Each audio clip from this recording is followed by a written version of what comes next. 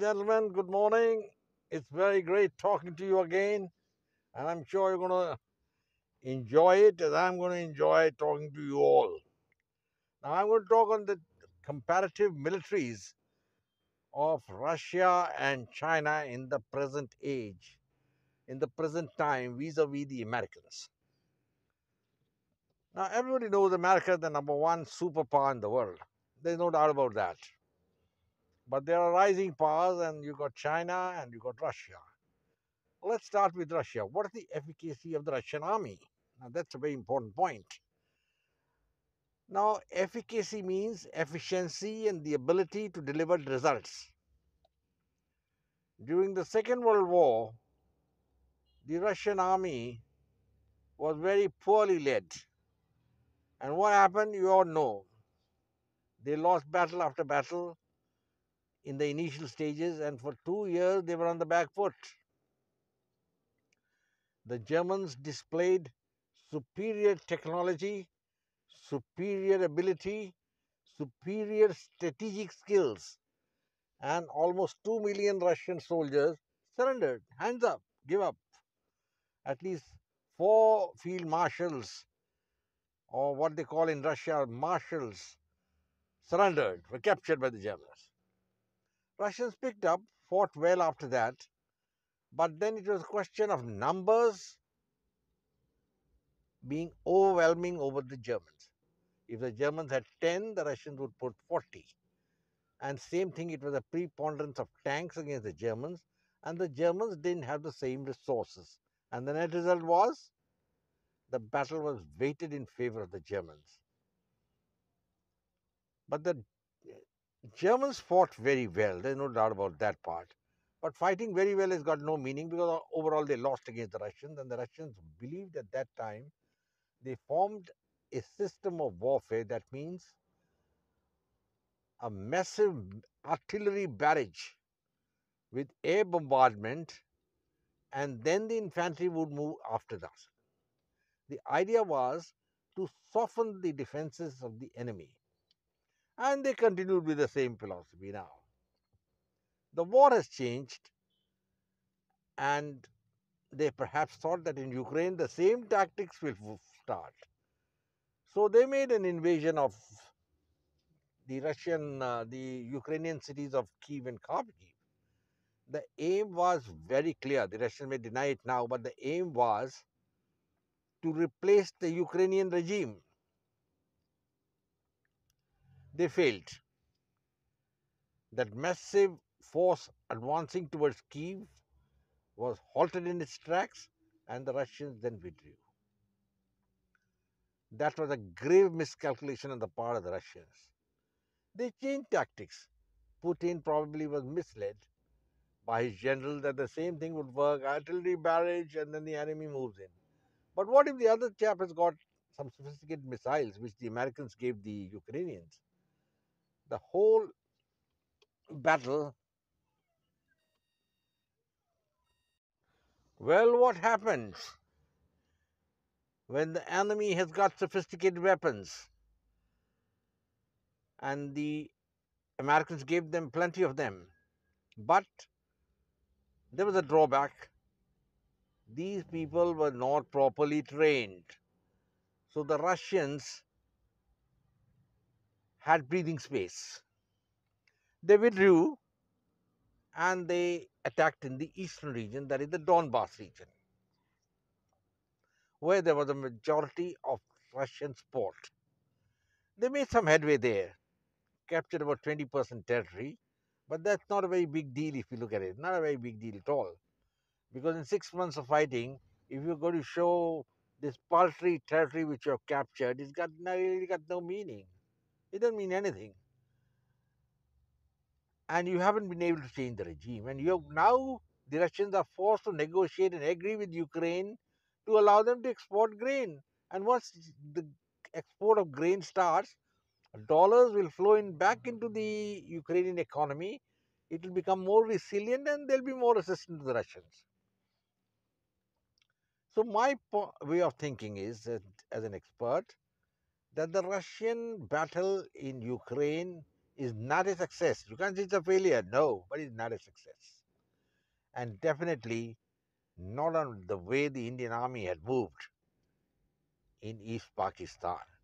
If people will recollect in the 1971 war, the battle was over in 13 days, an area as big as France. But this has been fighting on for 6 months and the Russians achieved nothing. Probably it'll continue for another 6 months, a stalemate or something, and then finally, the whatever Russia has captured, the territory will remain with them. But talking of militarily, I don't think the Russian army is all that hot. That's my personal assessment of the whole situation. There could be so many reasons for it. Lack of motivation, that is one, and the fact that the Russians have become soft. Everybody wants the goodies of life. Nobody wants to go and die fighting on the front. And that's one of the reasons which is going against Russia. Now, China is also in a similar vein. Let's look at the Chinese military. They haven't fought a war since 1979 when they fought against North Vietnam. And they weren't very successful there.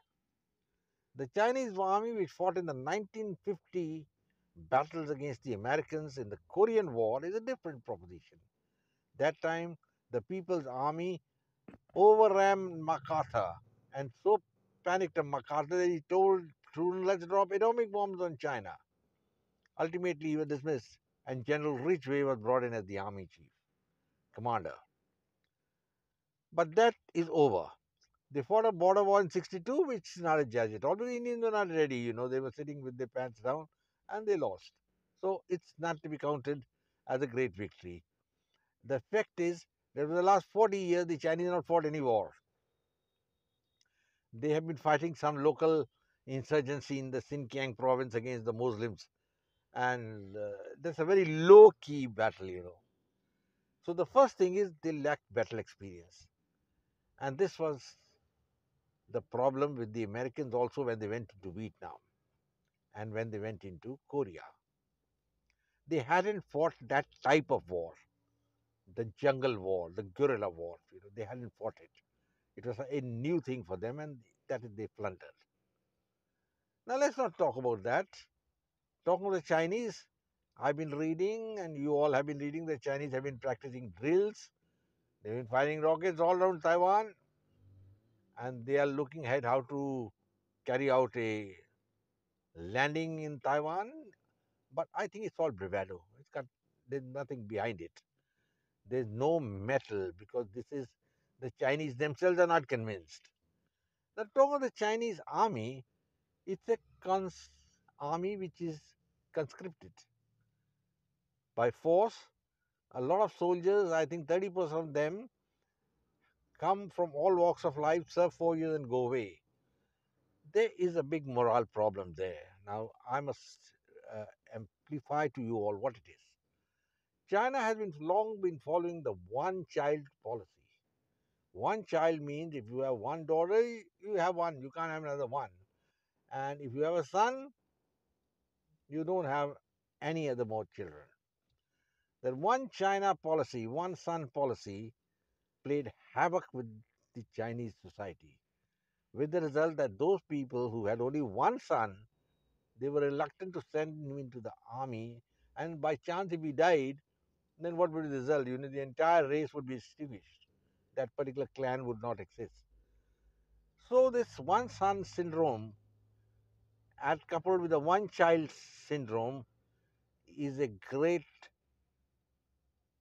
moral, a negative effect on the Chinese army. That is one. And secondly, the Chinese haven't fought anywhere. And it's easy to talk. The Americans have been losing, but they've been fighting. They fought in Afghanistan, they fought in Iran, and they fought in Iraq, they fought in Vietnam, they fought in Korea. Whether they lose or win, but they have battle experience. While the Chinese have no battle experience. I think in the recent clash with India, they didn't do pretty well as they would have liked. And the net result is that also the propaganda is going on. And propaganda, of course, anybody can talk anything about propaganda, say, oh, we done this, we done that. But that's got no meaning really. So the Chinese army also is in the same boat as the Russian army. Equipment, sophistication, and weaponry are no substitute for victory, let me tell you, because victory is won by the infantry soldier, and no less a man than Bernard Montgomery has stated in his history of warfare. Even Sun Tzu accepted that the infantry soldier is the key to a battle. He has to hold the ground. You may have rockets, missiles, you keep firing and you win with drones and all that. Who's going to go and occupy the land? Who's going to occupy it? Drones can't go and occupy the land. It has to be the infantry soldier. So the armies of both the the Russians and the Chinese are not at their apex, at their best. I don't think they're going to win any war on their own. And if the Chinese try something in Vietnam, in Formosa, it's not going to be easy for them to run over on the island. So they're just carrying out threatening drills. And they're following the old Chinese policy, military policy laid down by Sun Tzu to scare the enemy. So they're trying to scare the Vietnamese, the Taiwanese. Now, what happens next? And how does it compare with the American army? The American army has also got a great mistake, committed a mistake, because they don't have the manpower. So they are relying on sophistication, weaponry. Now that doesn't win you war, as I've already pointed out. They tried carpet bombing in Vietnam, dropped more bombs on North Vietnam than they dropped on Germany in the entire World War II. They lost in Korea, MacArthur panicked. General Westmoreland was made the supreme commander in Vietnam. He didn't do anything. He went home, zero. They carried out a big battle in Afghanistan. So many chiefs came, 20 years fighting, net result another zero. So where do we lead from here? What do we do? What do we say? That the American military has the cutting edge. Yes, it has the cutting edge. But that's about all. They cannot execute that cutting edge to victory. They haven't been able to do it. Unless the opponent is very inferior. They won the war in Iraq, but that was again a very Pyrrhic victory when General Mattis, who later became the defense secretary, was one of the commanders. And there was a lot of talk that Mattis, the hermit general, and God knows what and all, but Mattis himself, if he was to face the Russians, he would have a tough time. Now the question arises, what happens next?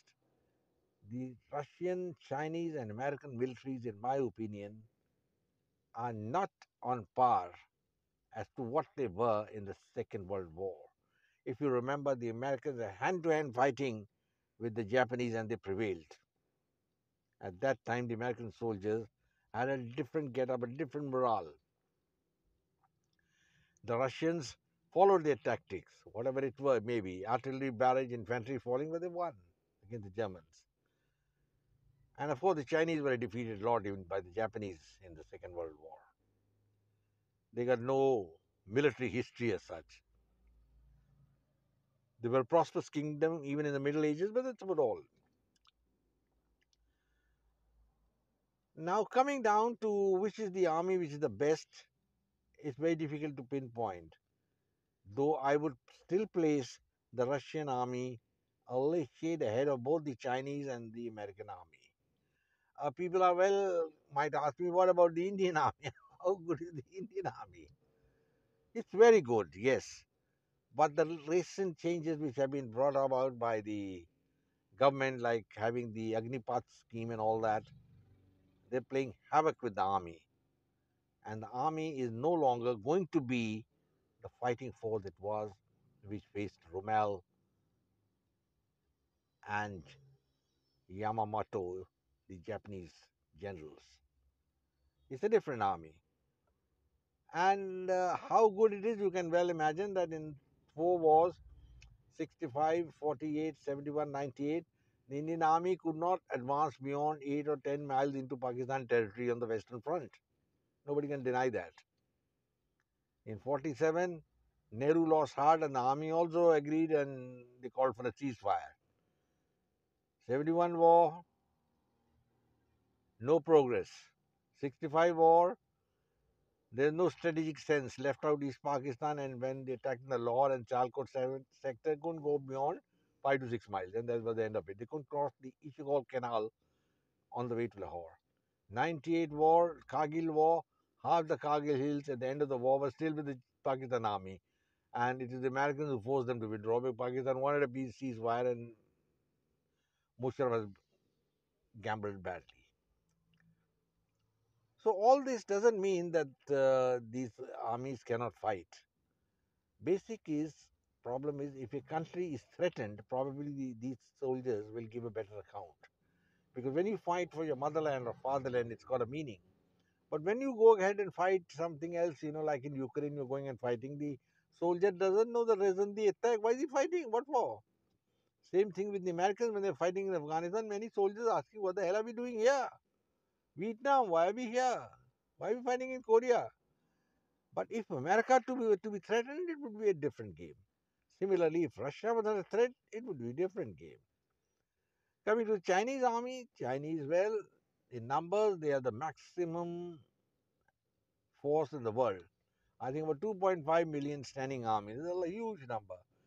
But numbers alone don't win, though concentration of force is one of the principles of war, enunciated by Clausewitz. But then there's so many other factors involved. There's got to be leadership, there's got to be flexibility, so many, so and so forth. And I don't think the Chinese army is conducive. Because earlier, when the Chinese were fighting, they didn't believe in the rank system. There were no ranks in the Chinese army at one side during the Liberation War. And then later on, when they started having ranks and generals and all that. But I don't think, in my personal opinion, the Chinese army is of any value. In fact, out of all the three armies which I've counted, the Chinese would be the worst off. It's like a dragon without teeth. The teeth, the teeth are missing.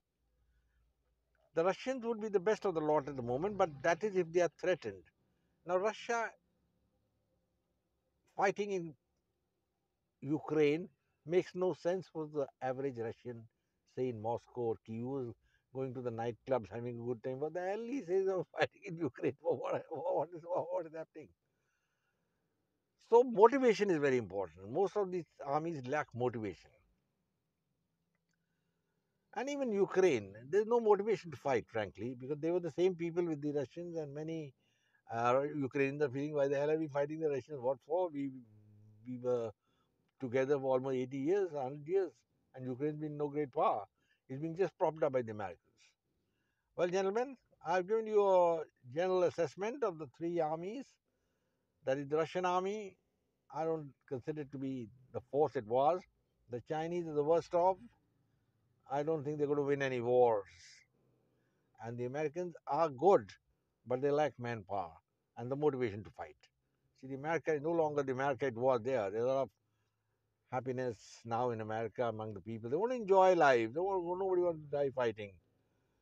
The Indian army has been destroyed by the government, and there is also, in my opinion, a bit of a schism in the officer-man relationship.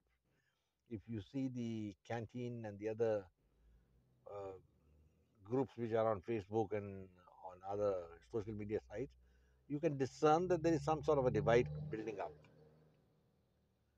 And once you have a divide, you can't fight.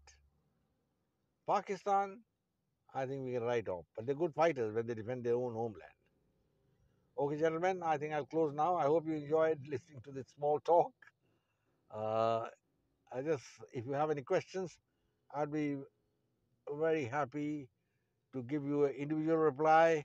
You can email me. You can even put it in the comments, and I'll give you a reply. I close now, gentlemen, and I wish you all the best. Please subscribe to my channel and share it with your friends, with all the people known to you. And here I will close. It's starting to rain. I'm comfortably sitting in my SUV, and I will say, Jai Hind, take care, and God bless.